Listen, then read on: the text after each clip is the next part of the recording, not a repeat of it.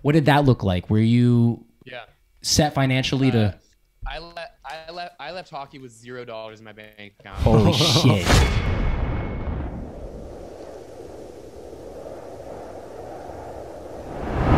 Hey guys, what's going on? And welcome back to the booth. My name is CJ, and with me today we've got Justin Bofshever. What is up, everybody? Pleasure to be here as always. I'll clap for you.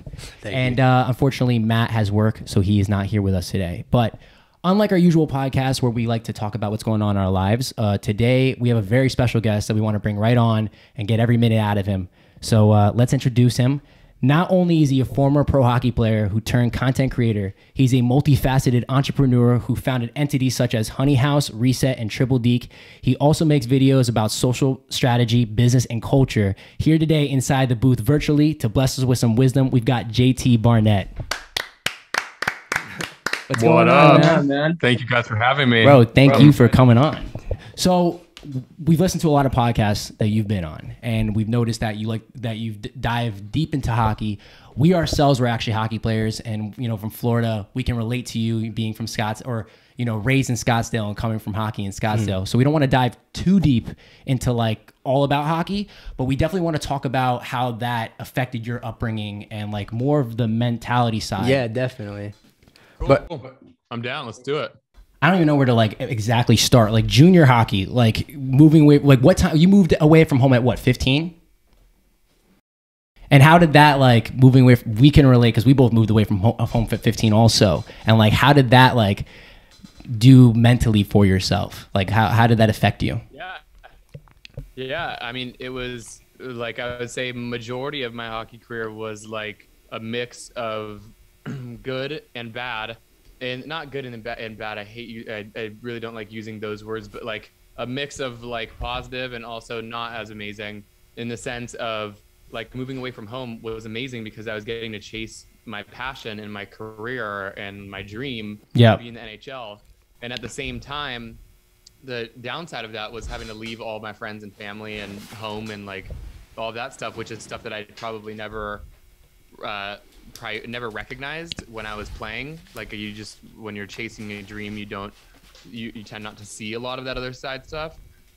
So I would say the mentality for me was a mix of really missing my friends and family and missing my home life, and also really enjoying the striving to be an NHL hockey player and be the best that I can be on the ice. Yeah, definitely. I think that's a good way to sum that up. And also notice how you've touched on you were always inclined with, in tune with your other attributes, being artistic and kind of into music and things like that.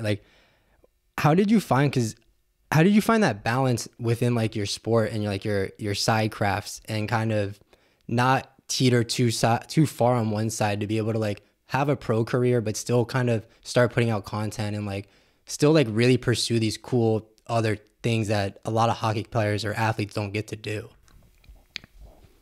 Yeah, I think I didn't look at it as needing to balance it. I just was kind of doing the stuff that I really enjoyed.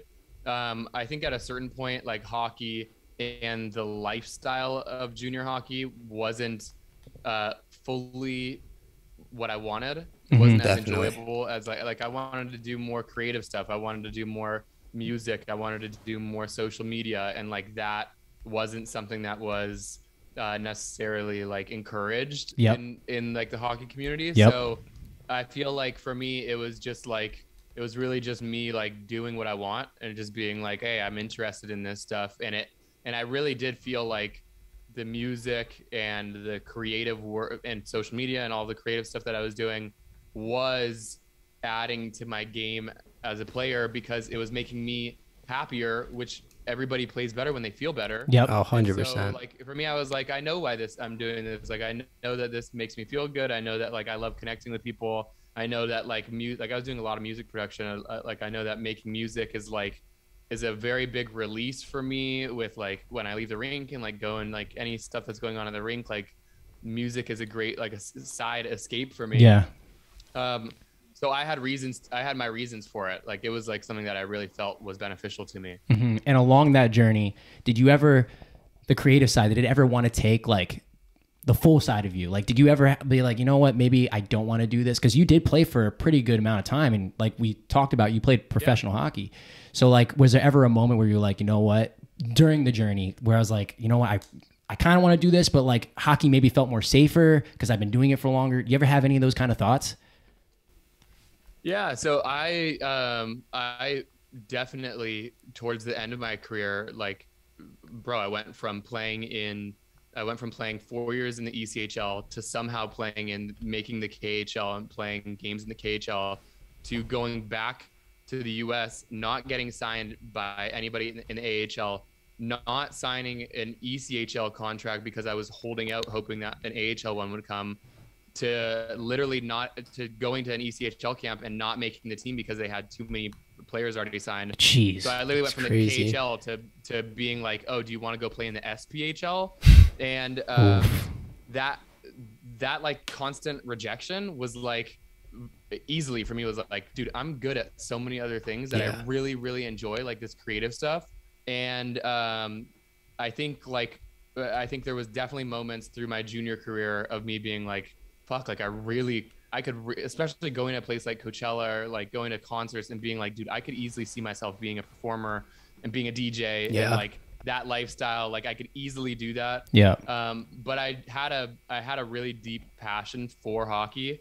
I think once it started to get more clear for me that I wasn't going to make the NHL, like 2, 3 years, 4 years in the ECHL, you're like, every year you're like, all right, this is like farther of a chance, like less people make it from here. Like I'm not even getting opportunities and stuff. So once that started to kind of like resonate with me that I wasn't going to be cracking the NHL, that was when it started to be like, all right, what else is out there? Yeah. I started going harder into music.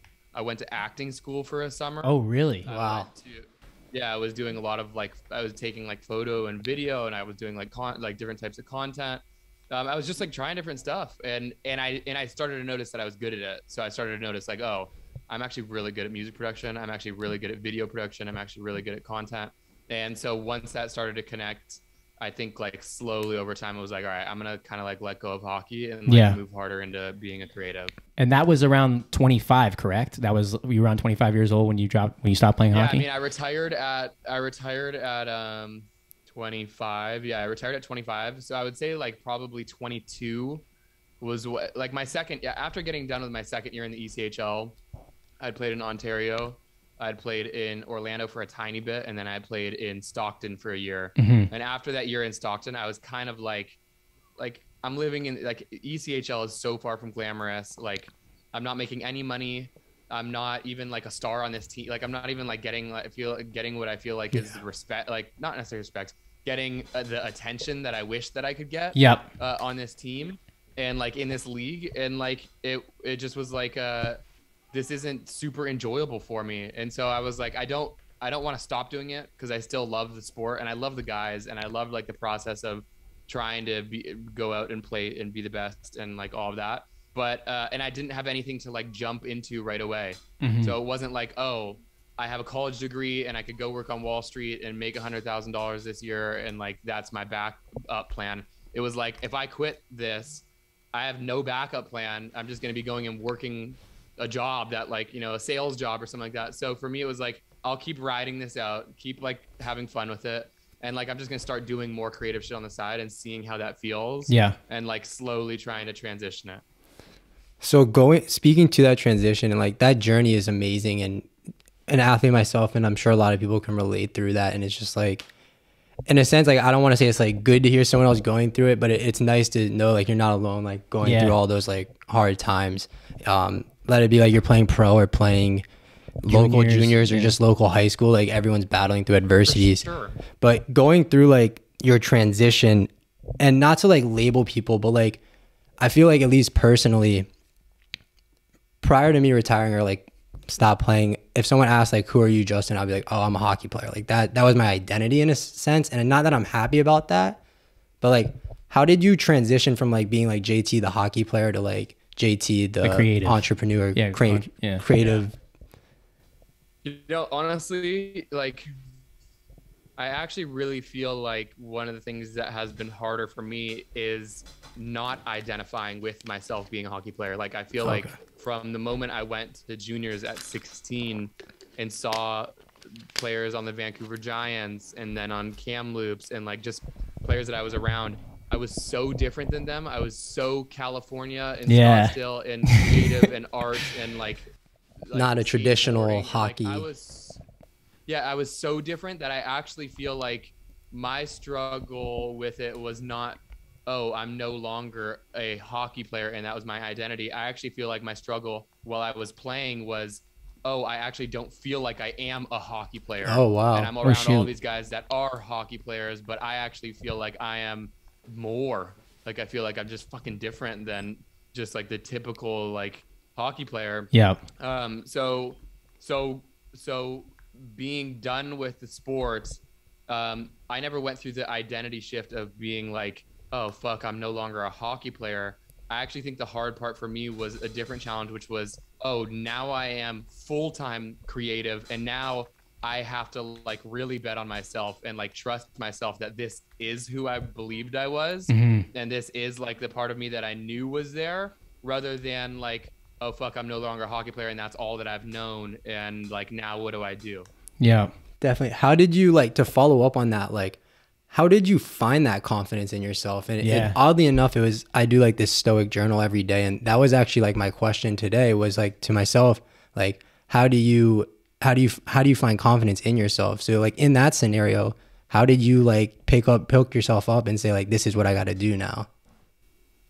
Yeah, I think the creative stuff, like I think I was getting external validation that I was good at it. Like the music stuff, I was making music and showing it to people and they were not knowing that it was like that it was me that was making it. They were like, this is dope. Yeah. Who is this? And I know I made this.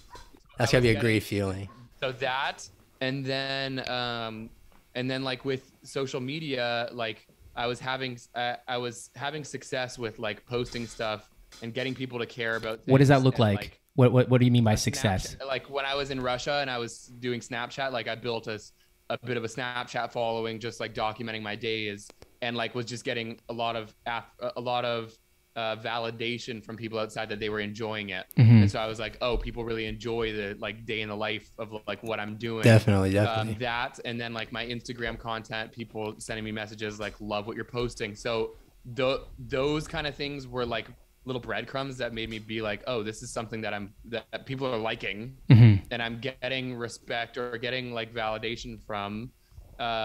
That's just like showing me that this is something that I might be good at. And I think from there, when I retired and was like, I'm going to go really hard into posting workouts and stick handling and that kind of stuff. And when those workouts and training clips started to like get traction, like build my Instagram following and get views, that was when it was like, okay, cool. Like this is like something I'm good at. Like this is something that I understand. I know the platform. I know how to do this. And so it was, I guess to answer the question, was just like a lot of me trying shit and then figuring out ways to make things work. And then once they started to work for me, then I was like, okay, I'm going to go harder at this. Yeah. That's awesome. I honestly think that's the key to finding any, like your passion, like trying a million different things. And then like, were you always this optimistic? Like when, you have, like, from what I've heard so far during that journey, you always sounded pretty optimistic about your abilities. And like, was that a trait that you always had? Yeah, I definitely feel like I'm naturally really optimistic. I feel like during the ending parts of my hockey career, like the third, fourth year in the ECHL and then Russia, and then my last year, I was more angry. I was more like, this fucking shit sucks. Like, what the fuck is this league? Like that. So I had more of like that, like anger. Weren't you living in a hotel room? Sorry to cut you off, but weren't you living like? No, go ahead. I was gonna say, weren't you living like not very well there as well? Like, weren't you guys put up in like, I heard you say like a hotel room or something like that? Russia was Russia in itself, which we can definitely dive into, was like such a great experience, but also was just like really challenging. But I feel like I do feel like I'm supernaturally optimistic and positive. I feel like circumstances have in the past made me feel other ways. But I do feel like even in the ECHL, even in Russia, even in France, when shit was going on for me, I still knew like, oh no, like this is temporary. Like this shit is temporary. Yeah. This is not the shit that I'm gonna be dealing with forever. This is not the situation I'm gonna be in forever. Or this is like something that is like temporary, and like I'm gonna get through it. And like the optimism was always there. I can relate so heavy, especially right now, because we were just talking about before. I own a landscaping business, and I hate it. Like I hate it. I hate it. I'm trying to. I just listed it. It's gonna be for sale. Hopefully, it's gonna be sold soon. Link in the bio. Yeah, if you're interested. And yeah, man, I can relate so heavy to that. And it's just like that transition out. I feel like it's a very valid excuse for maybe a lot of people. And it's like the thought of like, did you save up enough money? Like, were you worried that like at 25, did you come home to your parents? Like, did you stay at your parents' house, or did you save up enough money and were you smart enough to like be able to buy your own place? Like, what did that look like? Were you set financially to? I left hockey with $0 in my bank account. Holy shit. $0. Professional hockey was $0. I didn't make a fucking dime off of hockey. Jesus. Yeah, and like I think that's when people are like, professional hockey player, glamorous life, making good money. Like, bro, it could not have been farther from the fucking truth. Yeah. Could not have been farther from the truth for me. In the whole time that I legitimately, when I left hockey with $0. I maybe had like 1,000, but to answer your question, I went home, I moved back in with my family. I was dating my girlfriend that I'm still dating now. And she was like about to be moving out of her apartment in Los Angeles. And so I was like, all right, why don't we get a place together? And I knew that, I could start, I was working with a little bit of brands on Instagram. So I was doing like the one-off, like protein powder and And I knew if I did enough of those to just pay for fucking rent and food, like I needed like $2,000 or $3,000 a month to like be able to do that. And so that was what I did for the first like couple of years. I was like, I'm just gonna work with enough brands to where I make money to pay for my rent and my living, and then outside of that, I'm just gonna try and build these platforms until like I start to like really actually turn it into something. And I got two quick questions there before I forget them, because how long did it take you to build up that following? Like, because obviously it wasn't an overnight thing. It took a very long time. So how long did it take to get that first sponsorship? But then like, do you think putting yourself in that scenario of like having to kind of like fend for yourself a bit helped you like exponentially grow after that? So to answer the second question, I don't feel like I'm somebody that like thrives when it's like, I can do like the backs against the wall, gotta perform kind of thing, but I don't feel like I'm somebody that thrives from that. I actually feel like I'm somebody that thrives much more with like a security blanket. And so like for me, that was definitely my girlfriend. Like my girlfriend was happy to help with like, if I couldn't fucking pay for rent for a month, like, and I had a conversation with her and she was like, okay, I'm fine with that. That actually helped me a lot more than me being like, I gotta get out there and fucking work a job no matter what. Like that's just not the way that I roll. That's awesome though. So put your pride aside. I feel like it did pump me. It did motivate me when I got done with hockey to want to do something more, because I had still do have such a fucking chip on my shoulder with hockey, with not getting to where I wanted to be in hockey. But I feel like moving to LA and moving in with her and like doing the LA thing was actually like a very like safe and like chill move. It was actually like, okay, I got time to figure this out. Okay, I got time to like work through this shit and like build this brand.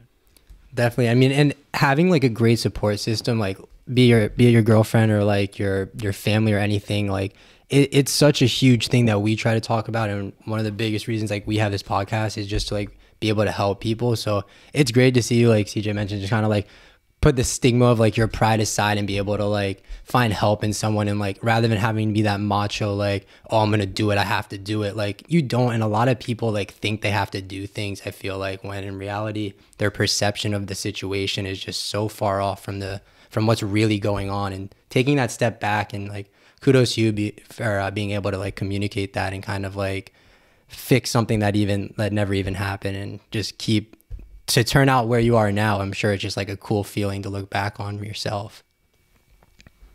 Thank you. I appreciate that. And I feel like I feel like towards the end of my career, I started getting a lot more into, I've always been into self-development. Yeah. Like I've always just been like, I want to better myself. I think that comes from my mom being a personal trainer, wanting to do that. And my dad being like super creative with his business and all of that shit. Definitely. But I've had it in me to just like want to better myself personally. I feel like towards the end of my career, what I started to notice was the relationships that I had in hockey, both with the sport, with the teams, and with the players, a lot of the players on my team outside of like my inner circle of guys, wasn't what I wanted in relationships. Like it was very like transactional. It was very like the coaches like me if I'm playing good, the teams don't care about you unless you're like in their good books. The you're players just a on the number. team, especially bro, when you get to those lower leagues, like everybody is fending for themselves and nobody has that security of an AHL and an NHL. You have, 3-year deal, 4-year deal. So like you're much more chill in the East Coast. Every deal is day to day. So like there's a lot less of the camaraderie of like it being a family. And I felt like that was something that I was really missing. And so when I started to get later into my career, especially when I started going to Russia, especially when I went to Russia, subconsciously, I think like that was really what my body was craving. I want healthy relationships and like communication and like some people around me that like care about what I care about and like are good people and like are trying to be better themselves. And then when I met my girlfriend, it just like really aligned for me. It was like, this is what I've actually been fucking looking for. And like the communication with her and like working through shit with her and like starting to build my second career alongside of her has like really shaped the way that I view all relationships now. And I'm like, this is how I actually want my relationships. Like the hockey stuff was cool. It was great.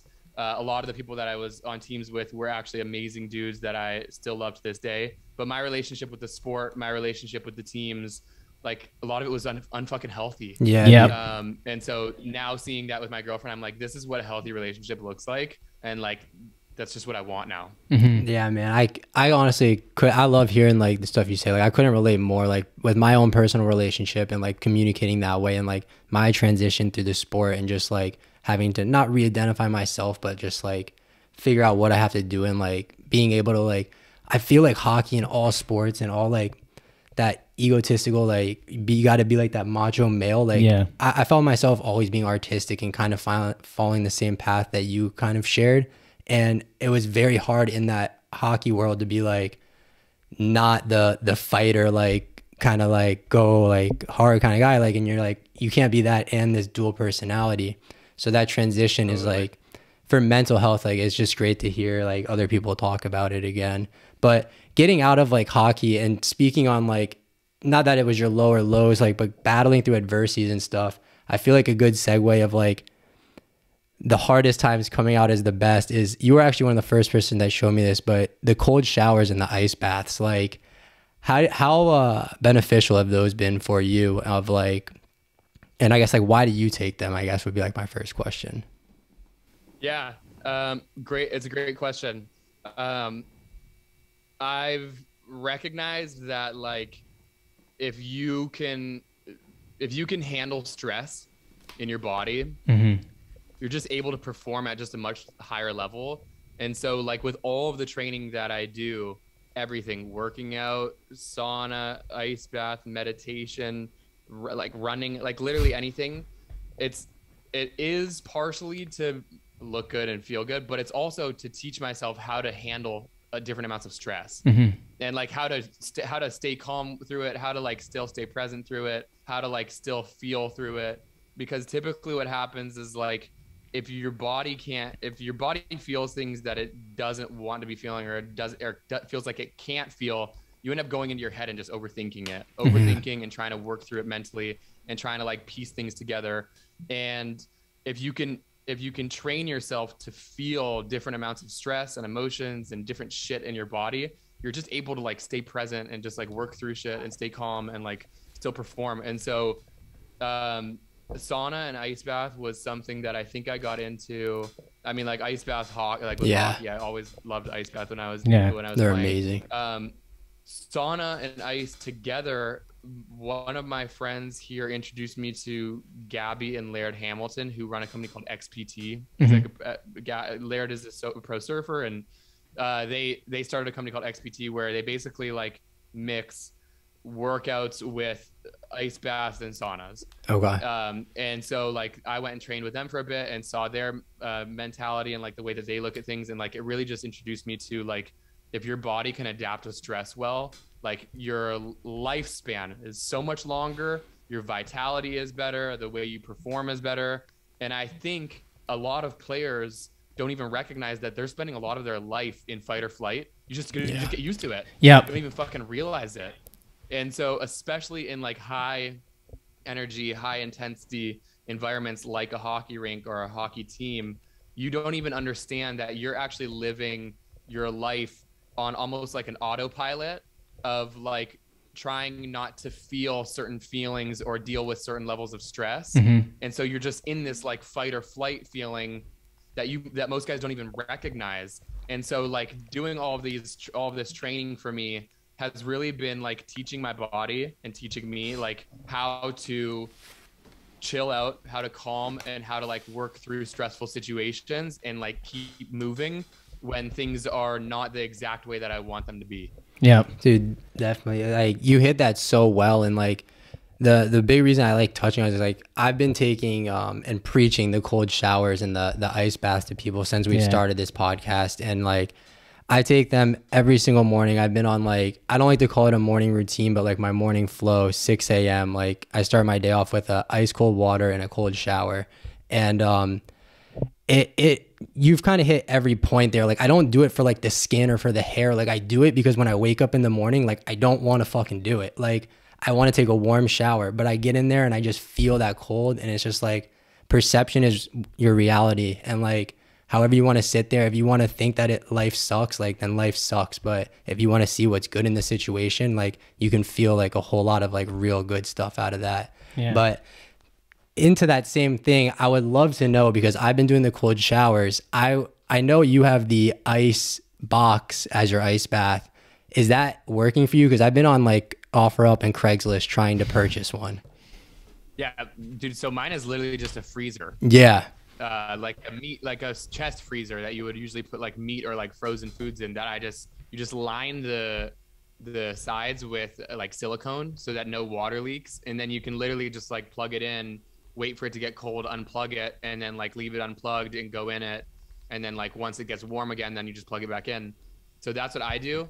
I feel like ice bath is a step up from cold shower. 100%. Yeah, 100%. Yeah, because you're submerged in it. Almost the shower being consistently moving almost changes it a little bit than when you're just like sitting and you're still in the ice bath. Yeah, the ice bath is way more intense. Like if you don't have an ice bath, like this shower is an amazing thing to do. Like it still is super beneficial. Yeah. But I've had like I've really felt benefits of the ice bath. And bro, like if you go and look up like your nervous system. Yep. Which is fight or flight. Yeah. If you look up like your nervous system and like how to like heal it, how to work with it, how to like strengthen it, bro, it's crazy how many people are living with their nervous system upside down and they don't even know it. And you're just unable to be calm, unable to be present, unable to be chill, unable to feel you. So all that stuff that I do is to do that. That's awesome. Man, that's amazing. So I want to kind of bring it back a little bit, and I want to talk about that, like more about that transition from out of hockey into what you're currently doing. And when you were searching for that thing, how did you know? Because like you said, you did a lot of different things to find that passion of yours. When you finally did, how did you know that was it? Like, how did you? Go ahead. I didn't know. So when I first started doing the workouts and doing the training videos, I actually knew that it was something I didn't want to do forever. A lot of people hit me up, yo, you should be a trainer. You should start your own training platform. You should become the like Pavel Barber, but more fitness, more training, less just stick handling, but like something like that. And I was like, I could do that. I feel confident in my ability to, if I really wanted to go hard into that, to build that out. But it wasn't my passion.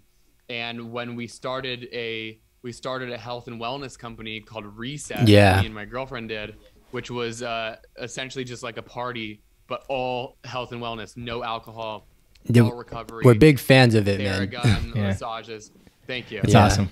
So when we started that, and we hired an assistant and we hired a videographer and I had a team, the moment that I had a team to execute on different ideas, something clicked for me that I was like, this is my fucking life. This is what I want to do. I want to have a team. I want to have, I've always said that, like, I actually feel like my highest purpose, like my biggest goal in life is to be a dad. And like that fatherly kind of thing of like being a fucking head of a team and like teaching and like helping people on a team and like building out a fucking badass group of people that can do really cool things in culture was just like really connected with me. So Reset was the first thing that like really hit me. And then once we started doing Reset, that was like, all right, this is like, I'm going to do this while doing my personal thing, but like having a team is like my thing. Yeah. And you know what? This is a little more businessy side, I guess, but like you have a lot of things going on. Yeah, you have a lot of different companies, I'm sure you're working with a lot of different people. How do you put yourself in that position and like kind of keep like, cause I own my own business as well, but I've always had a hard time like separating myself from like the employees, like trying to like keep myself to where like, yes, I don't want to be like a tyrant, but like be the boss. Like, how do you do that with so many different people? With so many different things? That's probably my worst trait. Okay. My worst trait. Like too nice. One thing that I say to everybody that I'm hiring now is my biggest flaw is that I'm too easygoing. I care too much about you having fun. I care too much about you enjoying your work that I don't push you hard enough. And I've been taken advantage of. I've hired people that literally just end up being friends and we just fucking hang. Yeah. We don't get anything done. And then I feel bad because I'm like, I allowed this because I want you to have so much fun. Yeah. So now I'm like really trying to work on, if I hire you, like we got to really keep that line between us enjoying our time, but also like really getting stuff done. Yeah. And like communication, like I really try to, like, I try to say that in the first conversation with them. Hey, here's something that my biggest flaw as a boss is that I am too easygoing on people. I care too much about your well-being, your enjoyment, you having fun, that I don't push you hard enough. And so like, please don't take advantage of that. And like, please don't take me for granted. And just like fucking work hard. Yeah. And so, yeah. Have you found that balance yet though? Or have you been able to find that balance so far? I'm starting to, yeah. Yeah. I'm starting to. I definitely continually try to communicate if I feel like we're messing around too much, if I feel like I'm not getting enough out of them. Like I'll say like, hey, like we've been having a lot of fun. Like, let's really turn it up. Like, let's fucking get to work. We got a lot of shit to do. Bro, you'd be surprised at how many things are solved if you just communicate. It's really wild. Man. Like the notion that like things can just be like disastrous problems within a business, within a relationship, within an environment can just be solved if you're willing to just have conversations and like speak how you're feeling and like what you're going through or what you're feeling towards the situation. And so I just like try to have a lot of conversation. I try to be really open with my employees. If I'm like, hey, like I feel like you haven't been really caring the last couple of weeks, like let's dial it in a little bit.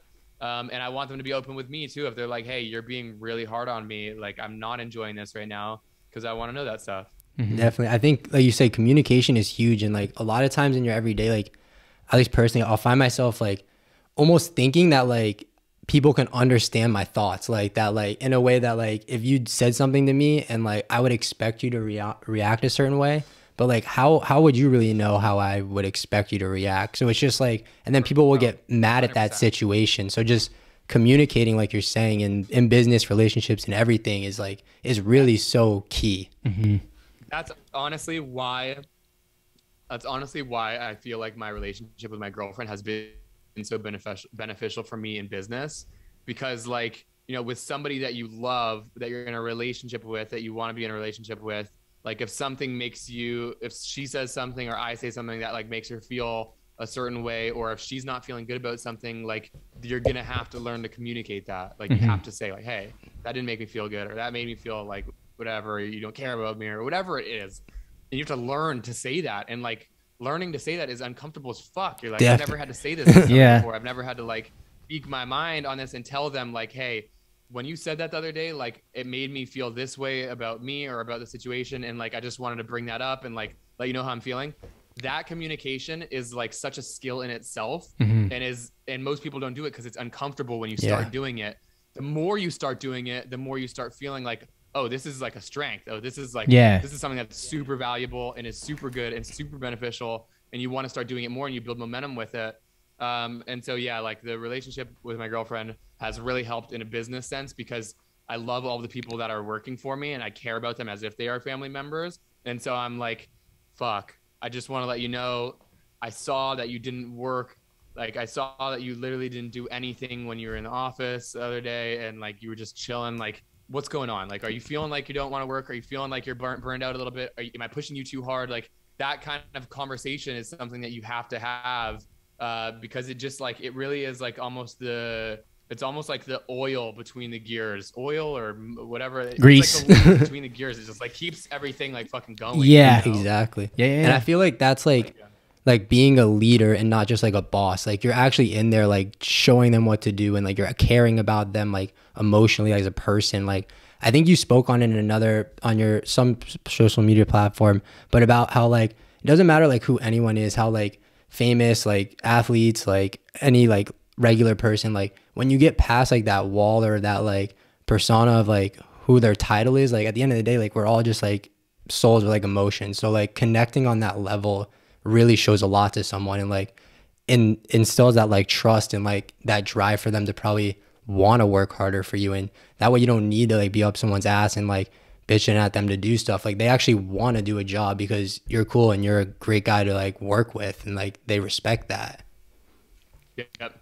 You know, I feel like in the past, it's almost been like the leader or the coach or the boss was like a step above looking down at all the employees. And I feel like now people just really want to be related to and like conversed with.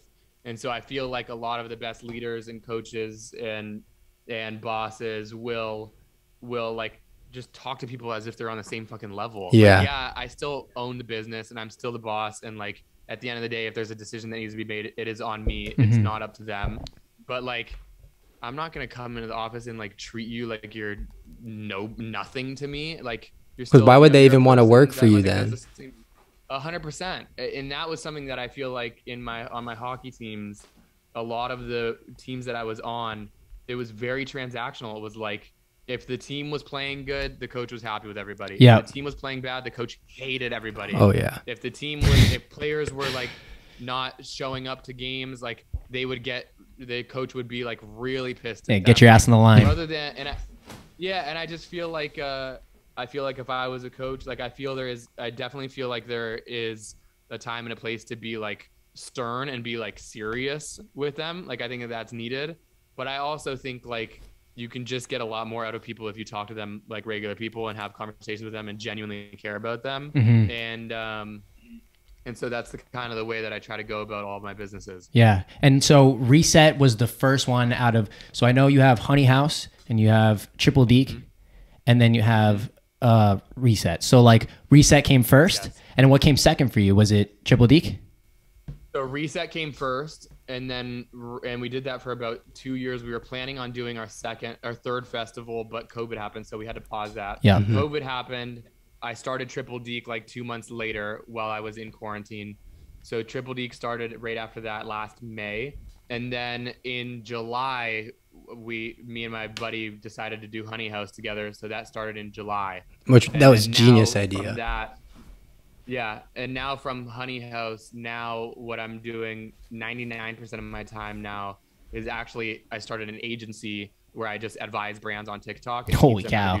Wow. Brands and creators on TikTok. Yeah. And so that's 90% of my time now is literally just sitting with either brands or creators or individuals that work at brands and teaching them like, yo, here's how you film stuff on TikTok. And at the same time, I started my own channel that's like all business and education content. And so that's really what I'm going really hard into right now.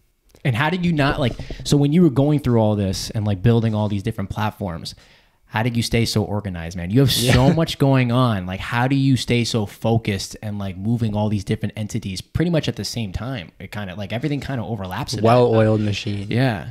A lot of it actually doesn't overlap as much as you would think, because a lot of it isn't like a full-time thing. So like Triple Deke is like, I can work on Triple Deke. I have interns that help me with Triple Deke, so I'm not doing the like actual day-to-day posting. If I spend a day on Triple Deke strategizing, coming up with content, coming up with new ideas, and then I hand that off to my team, I don't need to do anything else the entire week. So like Triple Deke is like a day of my week, and even less than that right now, because I'm not prioritizing that as much because I'm going harder into my agency. Honey House was very much like we're going in the house for 30 days, we're filming a bunch for those 30 days, and then we're getting out of it. So there's like a 2-week span before those 30 days and after it. That's like the ramping up of it and then like the closing out of it. But outside of that, it's not like a consistent, like I'm working on it every day. We're not posting any content. We're not in the house. So that's like a very like quick time period thing. Yeah. And then Reset is just like completely on pause. So Reset, we're not doing anything with at all. So like really what is consistent throughout all of those is me creating my own content. And then now me doing stuff with brands on TikTok, the agency stuff. Those are really the only two things that I have every single day that I'm doing. So like I have like, you know, my morning up until like 2 p.m. is like all of that stuff. And then after 2 p.m. it's like I can do what I want. If I need to do Triple Deke stuff, I can do it. If I need to do Honey House stuff, I can do it. Like it's less full-time than people think. And it's more just comes down to me just being smart with like my scheduling. Yeah. Definitely. And go ahead. I was gonna say to that, and like to your scheduling and to your like your mornings, like do you find yourself going through like the same kind of schedule in the morning? Do you have, I know you do the morning walks, I know. Every day. Okay. And is it the same, like the reason I ask is because like I feel like a lot of people have like a morning routine and they get caught up in like the routine of things and it's like mindless. And whereas I try to say like have a morning flow and kind of like I have a whole book of different like things that I do. A lot actually came from you. And I've been doing them for like probably almost a year now every morning. And it's just like, sometimes they differ in the time I do them, not time, like the order, but it's always a consistent like flow of how I set my day off. And it's just like really, really changed my life, seriously. And I was just kind of wondering if that's how you balance it as well. So yeah, bro, like this is where me being a business person, boss, entrepreneur, and like making my own choices is like, this is part of it that I love. I legitimately don't do anything at all with anybody outside of myself until 10 o'clock. Like nobody reaches me. Nobody calls me. I don't have meetings. I don't go and work with anybody. I don't like, even with like Sam, 10 o'clock. Sam I'll like see in the morning and stuff like that, but I won't do any business stuff before. Some days it's 9, but at most days it's 10 o'clock. I wake up at 6, my entire 6 a.m. till like 9, 10 a.m. is just me doing my own shit. I work out, I walk, I meditate, I hang, I like go through like, I have coffee, I like hang with Sam, I like. But you're shooting videos through that too, right? Like for your Instagram, like you're shooting videos for your Instagram. Does that, do you find that interrupts the flow at all or no? So a majority of it, I actually film on my camera roll, have my phone on airplane mode, and then post it later. That's why a lot of the times if you're like really paying attention, it's a recap, morning recap, and it posts at fucking 9. And people see it at 10 o'clock, and it shows, and it might even show in the video like 6 a.m. It's because I'm not turning my phone on or going on Instagram until 9, and I'm filming that shit on my camera roll and then just like posting it later. Yeah, man, I saw you say something about that because like I run our Instagram page for like a lot of the morning stuff, and I was running into the problem where like I had this beautiful morning flow that like my life was like you said, the same way, like just myself, no one to do, meditating, everything. But every time I did something, I had to record it. So like I would like jump on my phone and start like vlogging in a sense, and it totally threw me out. And you had spoke on your Instagram, so I started doing the same thing and just saving it. And if for our viewers, all the morning recaps, that was coming from you. So that really, thank you. That really helped me kind of like be able to like still do what I have to do and be in my own mood, but like be able to kind of share the content, which is I have found like kind of hard to balance, like live this, like we not preach, but like kind of say like live that lifestyle for yourself. Like don't get caught up on social media, just like mindlessly scrolling. But at the same time, like I want to share that knowledge with people. So like, have you find that struggle, like besides the mornings, like throughout your day, like preaching one thing, but still having to post like your whole day online? I would say that like, I don't post when I don't want to. Mm-hmm. And I also like, I don't fake shit on my Instagram. So like, I won't post just to post. Definitely. I'll post if I'm feeling it. I'll post if I feel like I want to talk about something. I'll post if I feel like it's something that I need to be doing that day. Instagram is like, if we're getting like really technical, I'm like 2 feet out the door from Instagram already. So I'm not even caring about it. I feel like I've noticed that slowly going towards TikTok. Yeah. I'm like spending 80% of my time on TikTok. So like Instagram, I'm doing stories to like keep up with my audience, like my audience keep up with me. Yeah. I'll post photos like, every so often, but it's just not a platform that I think is, I think it's just like slowly phasing out. I think it's phasing into more of a friends and family thing that some people will still get reach and build audience. Like Sam crushes it on Instagram.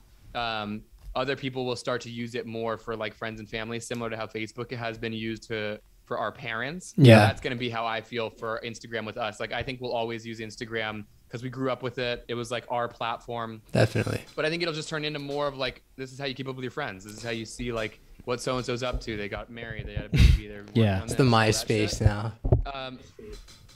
I try to like really find like what is cool right now. Like what is trend, what is like popular, where are people like hanging out and like spending their time. And that's where I try to go. And it's just like so evident that that's TikTok for me, that I'm like, I want to spend all of my time going on TikTok, because eventually it will shift and it'll become the thing. And then everybody will be there and it'll be harder to like build on there. And so I want to just build on there as quick as I can right now before that happens. Definitely. Do you get caught up in the views at all? Because when I started TikTok last year before COVID, and I posted, it was like the app to be on because everything you put on just blew up. And I posted one video that did pretty well, and then I made a roller coaster in my backyard. All right, I'm ready. Here we go. Mom's doing it.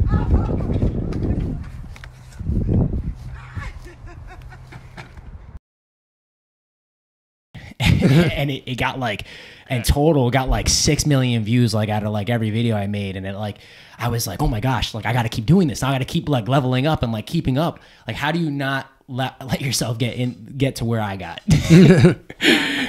I think you have to, I mean, first of all, that's dope. That's a really cool idea. And that's something that I could totally see working on TikTok. Thank you. I feel like you have to just have a conversation with yourself and be like, look, if this is what I end up chasing is these views, my content is going to be skewed and it's going to not necessarily represent like what I want to talk about or what I'm going to try and do. And so like asking yourself, like, what's my like real goal? And if like for you, if it's like my real goal is to have a roller coaster page and that's like long term, it's like, cool, how do I get to there that I can do this consistently and like for a long period of time? And like chasing views on any platform is not a long-term plan. Definitely. Chasing views on any platform is a very short-term thing. It's like, oh, today, how can I get a view? Today, how can I get 1 million views? And that's just very short-term. So what I try to think about is like, what do I want to be known for? What do I want my page to be known for? What do I want to talk about consistently? And then like, how can I just continually try to make those videos a little bit better? Because what you really want is not to be like one video pops off and then the next videos don't, and then one video pops off and it's inconsistent. Yeah. One video with 80,000, then 300, then 200, then 100,000. What you really want is all of the baseline to rise at the same time. So you really want like all of those 300 view videos to start getting 500, and then all of them to start getting 2,000. And like once you build that all up, then that's when you're in a really good spot if your videos are getting consistently getting views. So the way that I try to just think about it is like, how can I do this consistently and like just make better videos every time? so that people want to follow me, and they're just getting a little bit more views, Yeah, a little bit more consistently. And that's the kind of the way I go about it. Definitely. And when you say like better videos, like each time for you personally, like you're not meaning like better camera quality, better sound. Like, are you just meaning better content, right? Like doing more of yourself. I mean, better. I mean, listening to the audience. I mean, looking at data, like looking at feedback from the video, like, okay, this video got 100,000 and this video got 200,000, and they're very similar, but this video only got 5,000. What is going on in these two videos versus this other one? And what information can we take from that and just like add to this next one that we're going to do? So like improvising, iterating on the content, just like trying to take whatever data you have, if that's just like visually looking at it and guessing what you thought people liked, if that's looking through comments and seeing what people talked about, and then just like applying that to the next video, that's how you just make them a little bit better every time. Definitely. I feel like besides your TikTok having hundreds of different tips and tricks to be able to like maximize your growth, personally I've experienced like DMing you always like respond with like a video response, which I think which is we like, took from you. Yeah, which is like amazing. And like I feel like you have all these like tips, like you always say like to when you're speaking into like the camera, like don't act like you're talking to an audience, like just talk to like your one friend, or like, you know, like something personal.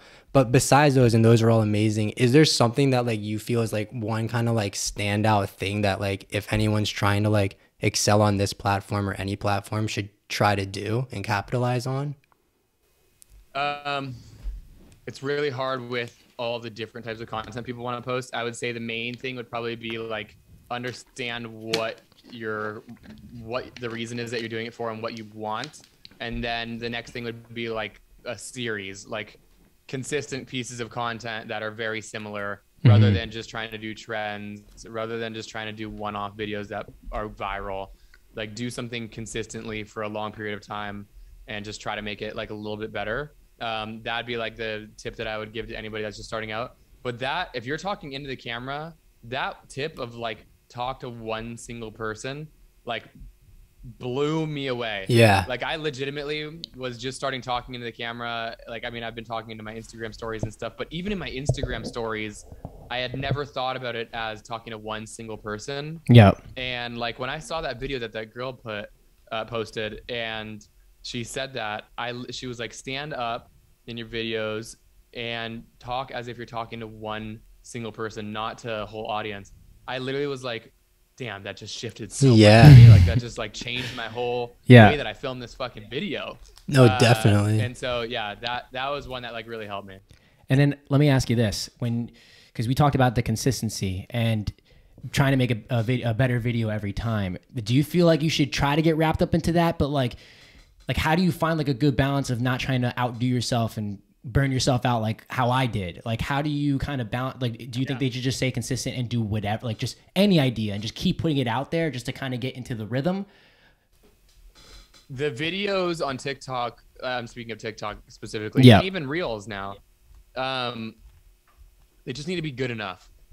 So like if you look at the video and you're like, this is good enough, just post it. Yeah. Because like it's a TikTok is such an output thing that it's like the difference between a video being a Martin Scorsese movie and being like just like some half-assed like TikTok is not that far in it for the algorithm. Like the algorithm is not picking up masterpiece videos and oh shit. There we go. Oh, sorry, JT, you're cutting out for a second. Hold on.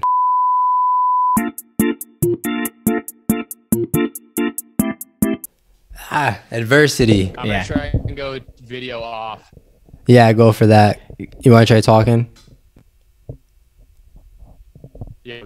Yo. There we go. Hey. Yo. Yeah, I mean, Yo. it's you're good. So I think that's working. All right. So sorry. Where did you finish off? We kind of missed what you were saying before. TikTok videos just need to be good enough. Yeah. I do have definitely at least a couple more, one or two more questions just while we still have you here. And we'll just battle through the adversity. We're firm believers that everything happens for a reason. Yeah. So if you don't mind, we'll just ask a couple more. Just point all the cameras at us. Of course. But basically, I mean, I have one kind of like big question that I ask everyone, and kind of like piggybacking off of like, not quote unquote like posting videos for the views, but like getting after, like doing what you need to do. Kind of, let me just ask the question basically is like, what I ask everyone is like, how do you define success, like personally? Like, is it materialistic? Is it, how would you define that? My answer to success would be being able to do what I want to do and being happy every day of my life.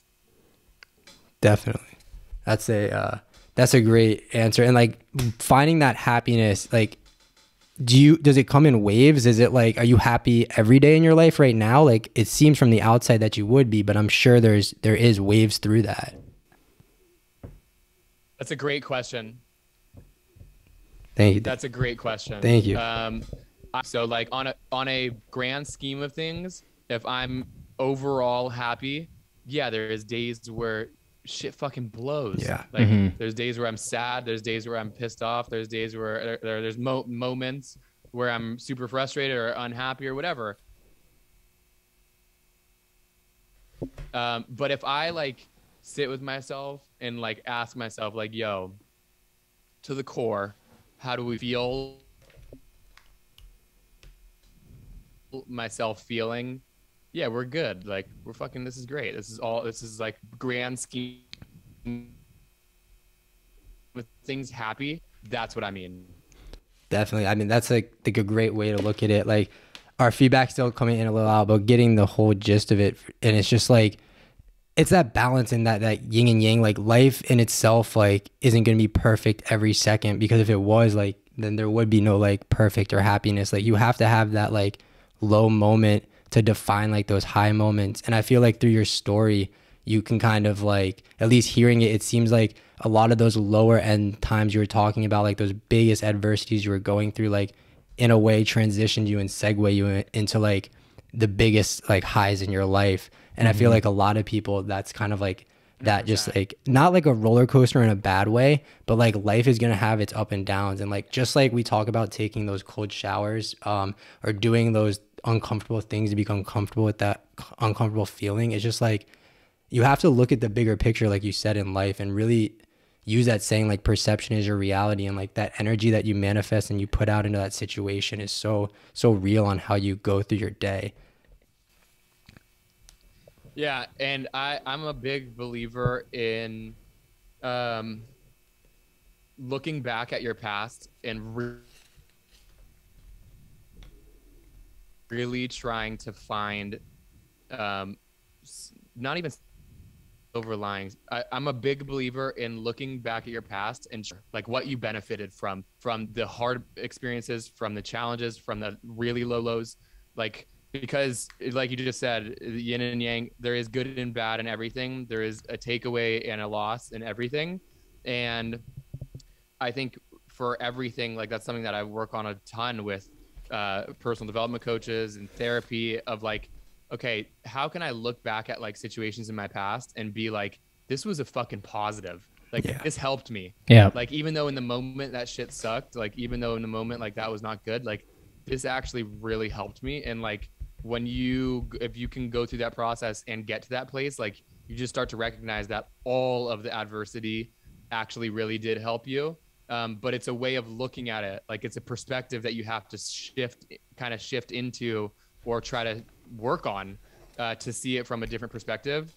Because like, you know, nobody wants to go through anything tough. And like when you do go through tough shit, you're like, this is the worst. Like this is, nothing good can come from this. But that's not the truth. There is good that comes from it. You just got to really, really look for it. But if you start looking for it, you start going through shit and you start going like, oh, I wonder what good stuff's coming from this. I wonder what this is doing for me that's beneficial. And it just starts, again, you just start to build momentum. It's optimism. Exactly. I love Back it. to the optimistic. And then I got a big question for you. This is my like number one question. If honestly, you maybe can even answer this, because I know you said that you feel like your purpose in life is to be like a dad. So maybe even something like looking at your son or your daughter in a way, what would you like? What would be the number one piece of advice that you can leave with them to go and follow their dreams? To listen to themselves, like to really, really get to a place with themselves where they are self-sufficient and don't need me or anybody else to tell them what they should do. Like, I think with my kids, like, I want to be super involved. I want to be like, you know, I want to be the best dad. I want to like have them be like, listen to anything that I say. But at the same time, I want them to be fucking happy, and I want them to listen to themselves and choose what they want to do. And so like the same way that I wish that that's something that probably was instilled in me a little bit more of like, just do you and listen to you and don't worry about anybody else, what anybody else says. I think that that's something that I really would like to instill in my kids, as challenging as that probably is as a parent, because you want them to follow you in your footsteps. I want my kids to fucking be the best versions of them. And so that's what I would tell them. Yeah, I mean, and that can go for everybody too. Yeah, I was gonna say, it's just like you said, like you following yourself and everything that you were saying within your mind about the hockey and going to content creation and trying all these different things. I mean, look where it's brought you today, following that, whatever that is. Like, I mean, it's so like, what is it, like your heart, or like just like there's something in your body that just that knows where you need to be, and if you just let that thing drive yourself, I mean, it will find its way. That's what I feel like, at least. 100%, definitely. 100%. And although not to, I don't know if it'll come off weird, but like, not that you have kids, but like you are inspiring like myself and a lot of other people to like, you're instilling those core principles you're trying to like one day give to your kids. Like, personally speaking, like I feel like you've passed those along to me over the last couple of years of following you. And even in the conversation tonight, it's just like, it's very enjoyable to be able to talk to you and just get a lot of knowledge and hear some more just cool stories about how you've come up and switched through like that not macho, but like that hockey lifestyle into like this more, you know, like progressive, like just everyday, like what people are doing in this generation, like getting online and like being themselves and like just getting noticed for being themselves. It's very in a sense rare to see, but it's amazing to see. Yeah. Thank you guys. I really genuinely appreciate that, and feel so similar to you guys. So it is my pleasure to be able to jump on this and chat with you guys and give you any sort of value that I can. Thank you, man. It's been an absolute honor. Are you at JT Barnett all platforms? Yes, at JT Barnett, and would love like any of the listeners that listen to this to send me a message and say what up, because I would love to connect with you. Awesome. Yeah. Well, you guys heard it. Go make sure to reach out to him. Everything will be in the description. Make sure to like and subscribe wherever you're viewing and listening. And we will see you guys in the next episode. Peace. Peace.